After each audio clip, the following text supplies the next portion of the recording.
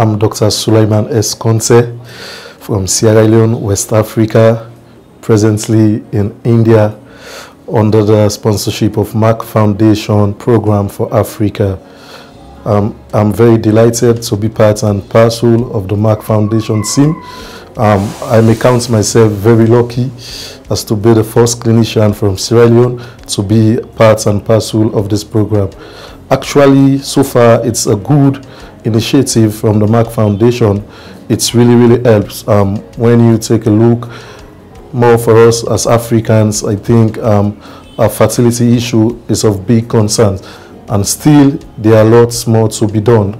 And presently, the initiative by Merck Foundation to actually try to groom or mentor some of these African clinicians who are the current or will be the future leaders in terms of management of health. I think it's really good. In Sierra Leone, we have so many challenges relating to fertility issues, ranging from the lack of knowledge to even the not considering the illiterate population.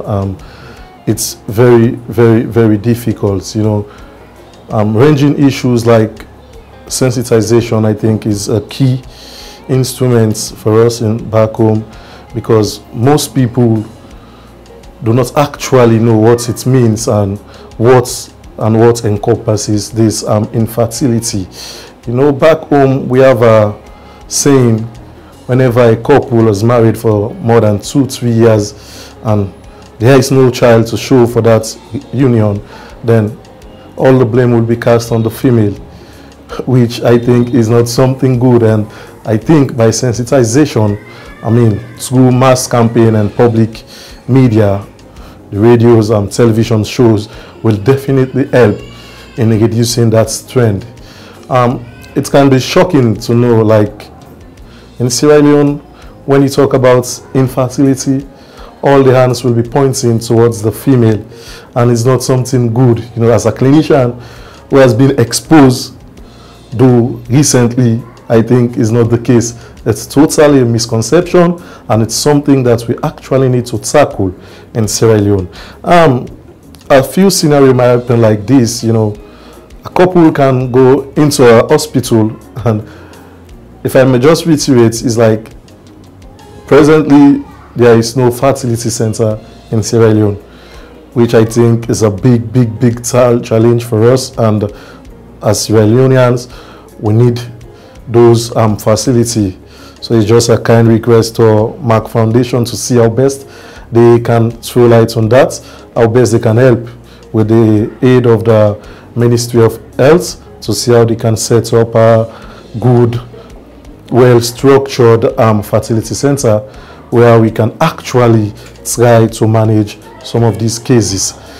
So mere scenario in Sierra Leone can see a couple who had married for like 3-4 years with no outcome, I mean no childbearing. You will see all the hands, people will be saying negative things about the woman. The woman is the one that is barren. The woman is the one that has a cost. You know, they relate these things to so many issues. It's a traditional something. They have so many traditional beliefs when it comes to infertility, as just the woman will be the sole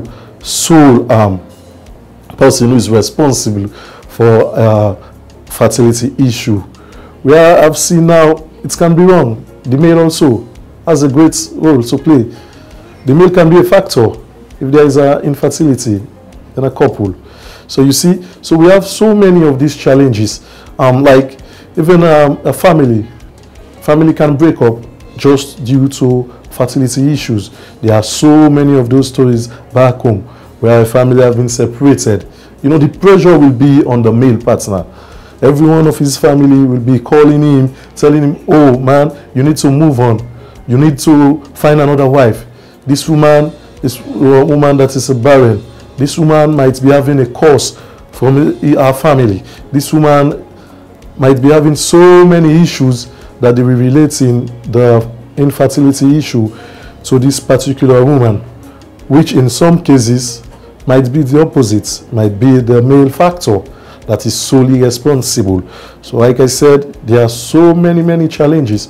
Many homes have been devastated by this issue of fertility. And I think the biggest of all is the space. There is no fertility center in Sierra Leone, not to talk about good equipment that we can actually use to diagnose our fertility issue.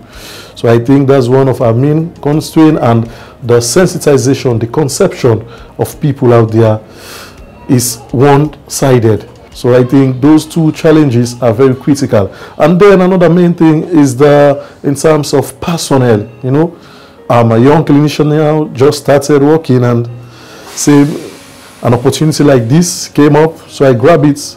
Though I'm so excited and even want to know more about fertility issue, you know, when I was back in medical school, I have this zeal and zest for obstetric and gynecology. I always thought it would definitely be my calling.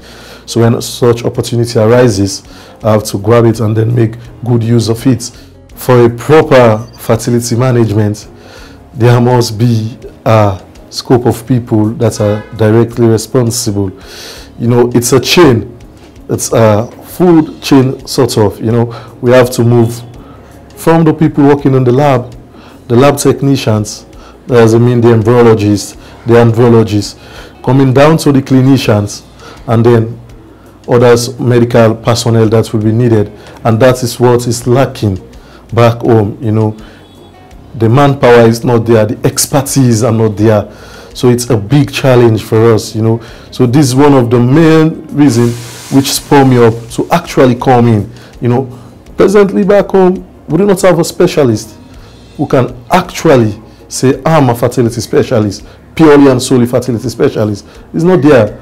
So this was one of the things that drive me forward to say, oh yes, let me grab this opportunity, let me come and see how best I can go back home and then impact what I've gained from the IIRRH program. So it's really difficult, and I think it's an integral part for any further developments relating to fertility issue that will happen back in Sierra Leone. The manpower, so many issues with the manpower, lack of trained personnel. You know, it's a chain. Like I said, a fertility thing is a chain. You as a clinician, yeah, you'll be seeing the patients, but you have to send these patients for some investigations. These investigations are to be done by an expert also.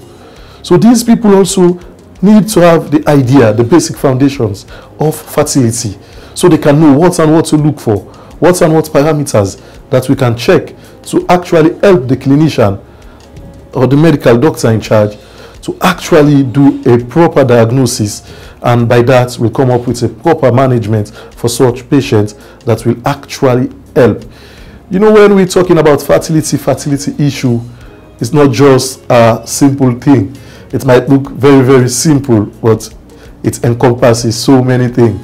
And with the challenges back home, it is very difficult for an individual, a sole individual, just like me, to go back home and say, I will come and do all related fertility issues. That won't be possible. I need hands, I need support, I need more experts, more colleagues who are well trained in all the other areas that encompasses the fertility issue. Like I said, we need embryologists, we need some other lab technicians, some andrologists, you know, some sonographers who can actually interpret a good results, which can help the clinician. So you see, so I'm also pleading, please, we need more men from Sierra Leone to actually be trained in these fertility related issues. So by then we can put hands together and work as a team. It's a collective work, it's a teamwork. The manpower should definitely be there before even the infrastructure or other instruments can come into play. Because if you have infrastructure, all the good instruments to manage a fertility patient, and the personnel is not there, then it's no use. We must have the personnel fully trained first, have the basic knowledge, then we can have a fertility center set up wherein we can help the people who are definitely suffering in Sierra Leone. You know, back home, it's like a shy thing. So many people are shy to come forward. Like these, oh, I've been married for 5-6 years now, no child. We have been trying, me and my husband, nothing. So many people are shy to come forward, you know, to explain to the general practitioner, you know, these complaints. It's difficult, actually. But if there is well-trained manpower, good personnel with experts with knowledge, then I think these people might come forward.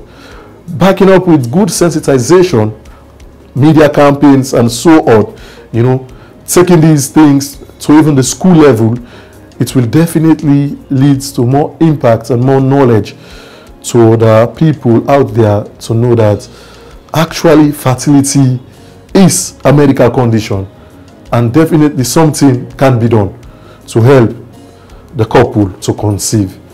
Upon receiving the invitation from Merck Foundation that, oh, Dr. Sulaiman, you have been selected to take part in a 3-month program under the IIRRH Embryology for Africa, it was really excited, and it left me with so many thinking, you know, back home. Then I was like having sleepless nights, you know, was asking myself, oh, I'm going over there to do some things related to fertility.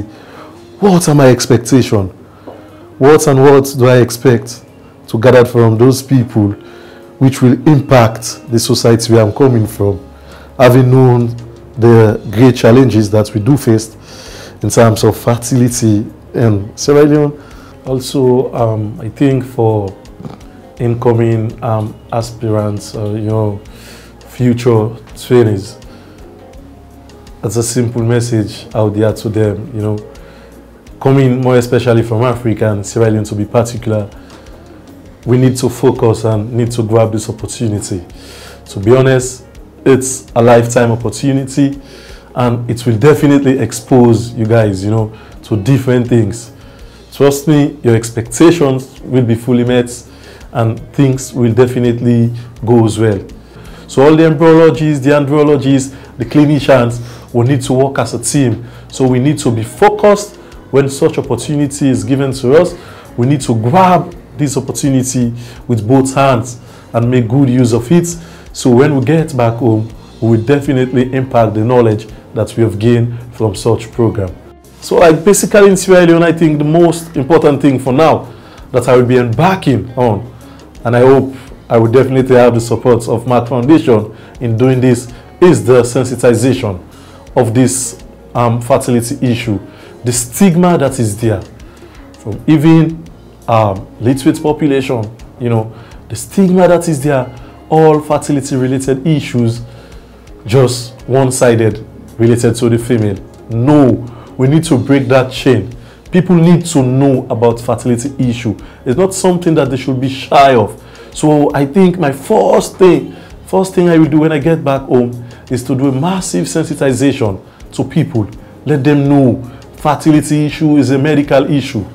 This thing can be handled, and can be handled only by well-trained personnel, you know, by a team of trained personnel who can definitely handle such issues. So going back home, my first target will be on a massive sensitization, which I hope to have some help from Merck Foundation and even the Ministry of Health to see how best I can sensitize people, not just on the radios, but I will be even taking down to the schools, you know, down to the school level, so they will know. So from that stage on, they will have the conception, they will have their mindset that, oh, fertility related issues are medical issues. Personally, on behalf of all the African students, not just from Sierra Leone, I want to say a big thanks to Merck Foundation for such an opportunity. It's a timely intervention. I think this is the best time, it's the right time.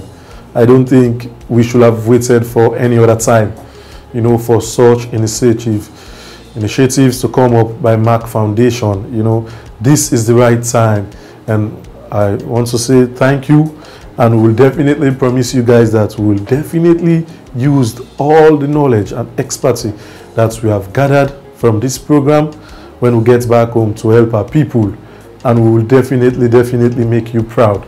We promise that on behalf of all the African students who have had such opportunity, and of those who will be having the opportunity in future to come and be part of this IIRRH Merck Foundation sponsored embryology program for African, will definitely utilize it well, and when we get back home, you will be definitely proud of us. Thank you.